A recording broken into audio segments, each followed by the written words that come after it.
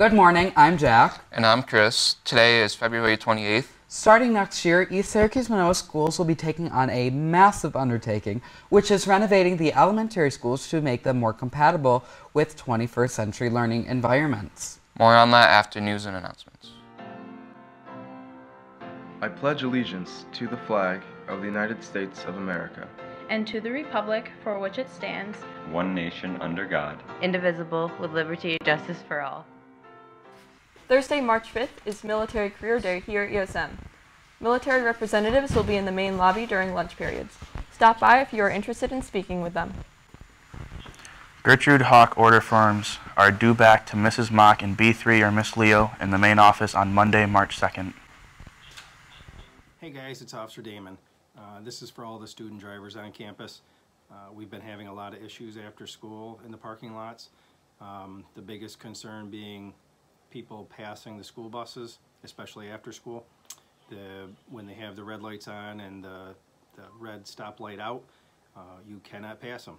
This is going to be the last warning, and we will start issuing tickets and taking away parking privileges.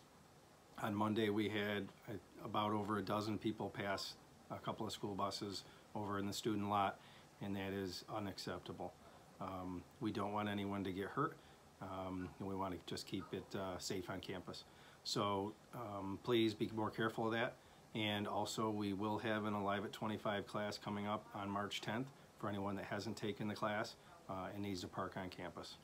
Thanks. Back in fall of 2014, ESM began renovations on Pine Grove Middle School entitled The Greener Greater Grove.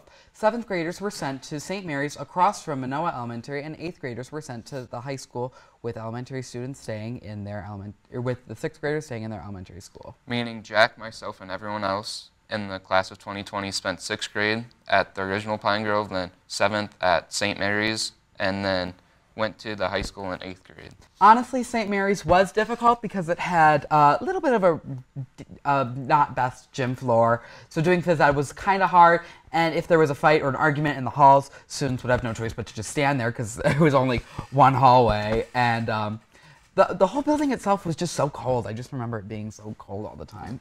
I didn't mind 8th grade that much because being in the high school before we were actually in the high school showed us what high school was and how it felt. Yeah, absolutely. Although it was a difficult transition for 2 years for students and the staff, many said it was extremely well worth it to have a beautifully renovated middle school, which I would agree with. Both the Woodland and Fremont principals said that they were excited and nervous to make the move to St. Matt's and Chittenango in the fall, but they said the newly renovated buildings will be worth it. One thing that I didn't realize until we interviewed Dr. Desiata was that these elementary schools were built in the 1960s with the exception of ESC, with rooms that only had chalkboards and desks in their classrooms.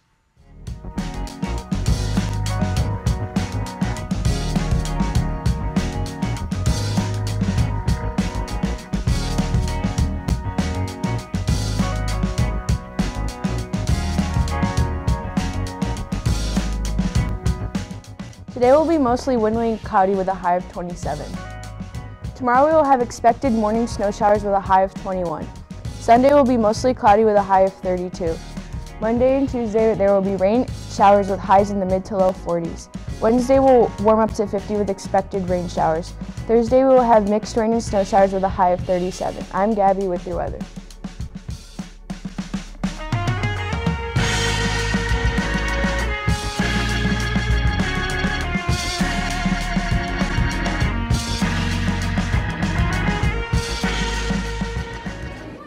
Elementary schools, a vital part of children's education.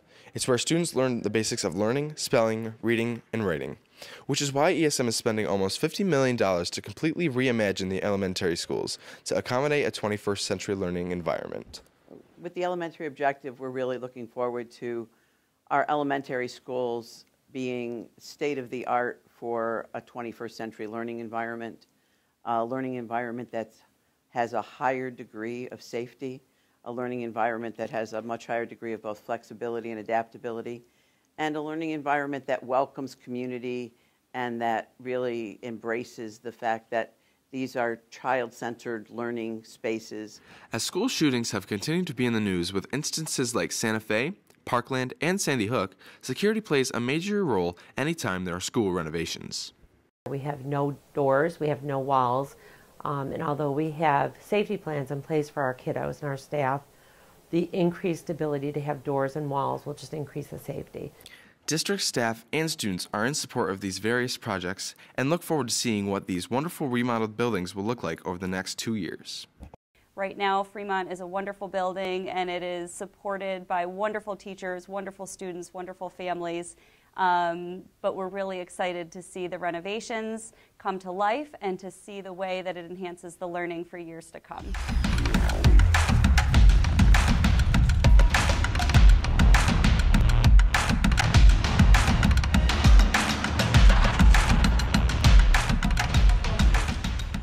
Boys basketball plays at 5:30 tonight against JD at the SRC Arena at OCC. It is the semifinals of sectionals. It is a blackout, so go out and support the Spartans. I'm Isabel, your sports.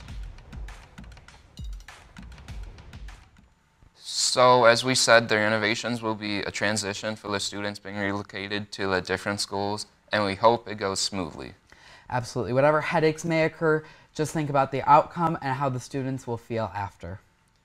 When we went to Woodland, it had no walls between the classes, so I wonder how it will be when they return to the schools with walls. Absolutely. I mean, most of those teachers there, some of them at least, have never worked at a building that had walls. So I think that transition is going to be so difficult to work with suddenly no walls and collaborating with everybody to being like walls and having your own space. So I think that's going to be difficult for Woodland, at least. For Fremont, I can imagine that the move to Chittenango is going to be extremely difficult in starting later and just sort of like that drive. But I think it's going to be a really great project nonetheless, and I really look forward to seeing it unfold in the next couple of years. So from Chris, myself, and everybody here at Spartan News, have a fantastic day.